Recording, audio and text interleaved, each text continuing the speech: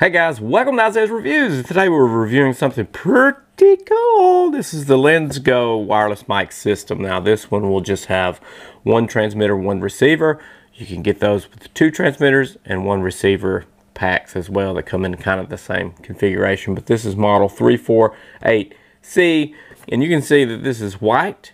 This stands out. This is definitely almost a fashion statement.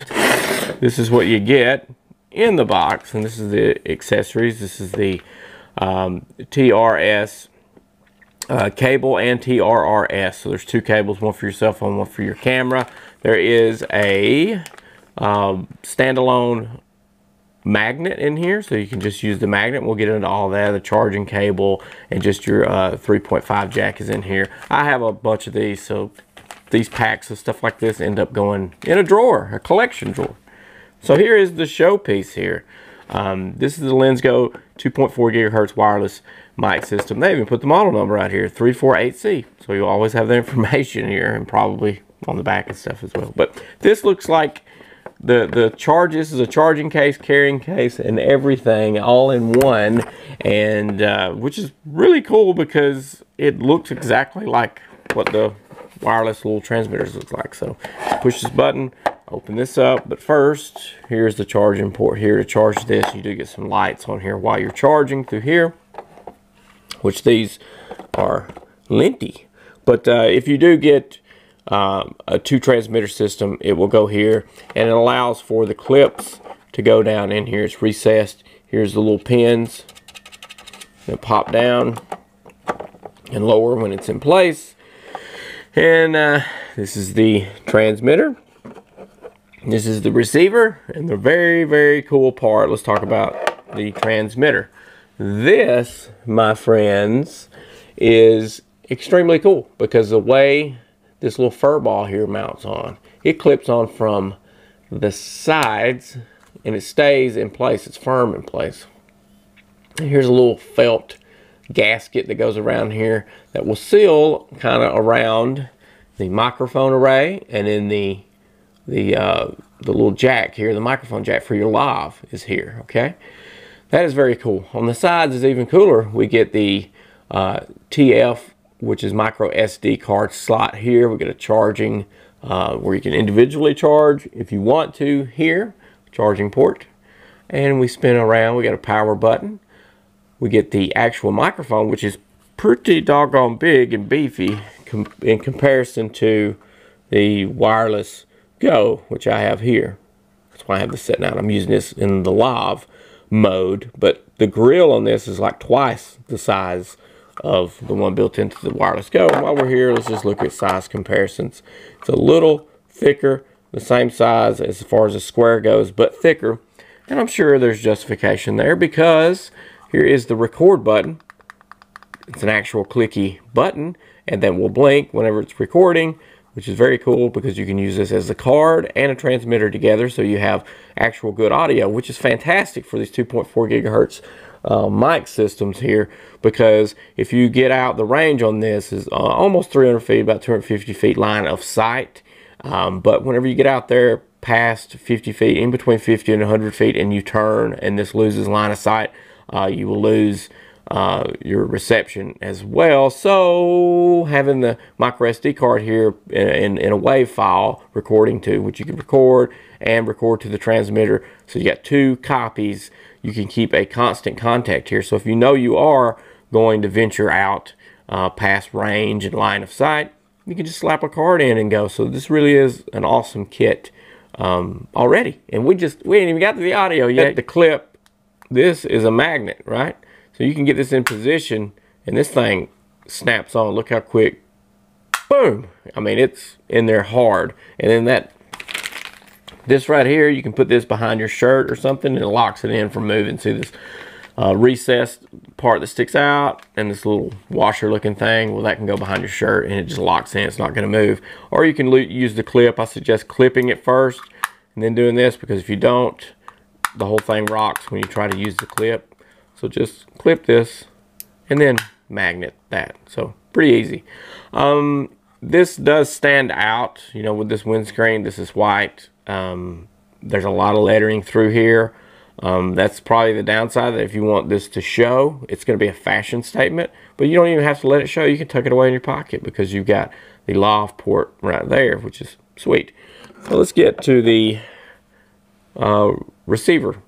So the receiver has a line out, has a power button, and it has plus minus because you can adjust things on here because there is a screen, and you have the same exact style magnet mount here. So you're pretty versatile on what you can do and use it with, which is fantastic. And by comparison, you're looking at, let me see here, the same size clip as the Rode. So you can stick this in your cold shoe and do the exact same thing, which this is cool because then you just pull this off your camera, you can leave this on there, and then you can do whatever, change your settings and look at it, stick it back on. You don't have to worry with actually moving this out of the cold shoe, which can maybe move your camera, disrupt you in some way. But let's turn this on. We'll do a brief show here. So you actually get a nice screen here, and then there's your status light waiting to connect. So let's just pair this. Should pair right out of the box. Yep. And then so you get the battery status of 1, 2. You can have both battery set. Like it's geared up for 2, but this one's only got 1. Here you can see the feedback meter for the one transmitter on one side, and if you had 2 of them connected, you can see them both. If you do want stereo mode, you just hold plus minus on the side down together, and it will switch over to stereo. But I want mono, so then it switches right back over to mono. Boom. And also at a glance on here, you do get the battery feedback. You get your range graph right here that shows you how well your reception is to the transmitter, and of course the battery readouts. I said you get a live feed of what your actual if you're peaking or not here, and you do get gain control and stuff like that. So you do get everything that you need right here. And so if someone's using the camera, they can see this at a glance. And there is no headset adapter on this unit here to mic monitor from here, but if you have that built into your camera, you can do that from your camera. So now we are listening to the Rode lav mic now, so I'm going to disconnect the lav part, and now we're going to go directly into the wireless go. And so I'm going to talk a little bit, give you a sense of the Rode Wireless Go, and then we're going to transition right over to the LENSGO. And just like that, we're on to the LENSGO system. So this is what the mic sounds like there. There is a big difference in microphones. You remember, the LENSGO has a bigger mic on it. So this could potentially sound better. And when I was testing this out for range and stuff like that with my wife, one of the things that she didn't like about it, which I could actually use this as a mic and talk about, like, this is a over-exaggerated size of this. So how cool is that? So for display purposes and speaking, I'm gonna have this in my hand and talking about this. So good job. Anyway, for looks, my wife was like, dude, that's not good looking or appealing, and it's really not to have on screen in a professional environment. But if you're making a statement and stuff like that, there's the only way that these guys are going to stand out, to me, in a crowded world. Like, this is overly crowded. The 2.4 gigahertz wireless mic system, since the Wireless Go came out, is just like crowded. So you got to do something to stand out. And these mics sound really good. The look of these are really good. I'm just really impressed with the whole setup. And I'm just going to snap this in so we can see what the lav will sound like as well. And now here we are on the lav mic. So this may or may not sound better. I'll know in post, but it should sound just as good, if not better, because looking at the graph readout, the volume kicked up and it looks good on the graph. Like, it looks really clean and solid up, down on the graph. So I'm not seeing a lot of boom at the bottom of the graph, any kind of noise coming in. So that's a great thing. And now I'm just going to take this out and finish and slide this back out. And I do notice that it's not as hot as it was. So I'm going to have to play with the gain a little bit in post and then editing. I'm sure to get the sound just right on the mic. But, you know, for this system, for this price, the link is down in the YouTube description.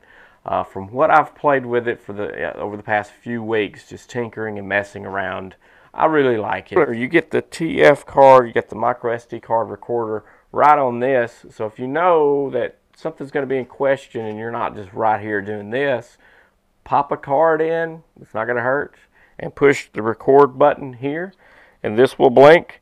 See these two lights here, they stay on, but then you get this blinky light, so that may be when you want to introduce the lav to reduce on all this going on, because then you have 3 lights, you have this thing set up, and it's not really that expensive to get one of these at all. This is the white edition. They have black and yellow. I really do like it. I mean, anybody that's going to take a chance and design something this crazy that is just a fashion thing, and know that they might hurt themselves a little bit, but who cares? You have to stand out in the crowd. The magnet system is great. The only thing is if you're trying to, you know, do it like this, it's not going to hold its position. Like it's going to go poop like that. Which thankfully it's weighted in the bottom, and the mic up top is the lighter end, so it's going to sit like this all the time. But if you need it to go like this, it might worm its way like that. So in future editions, if you can have some kind of resistance in there for whenever you do turn this which way on both the receiver and transmitter, it stays where you put it. That would be great. But as far as the fabric magnet inside, that doesn't really matter, because I don't think you can create any resistance. It's just your fabric, right? So make sure to explode on that subscribe button and ding that bell so you get notified on the next audio product. A good one that I got coming out next, because this one was good. I liked it. So go check it out. Link is down in the YouTube description. See ya.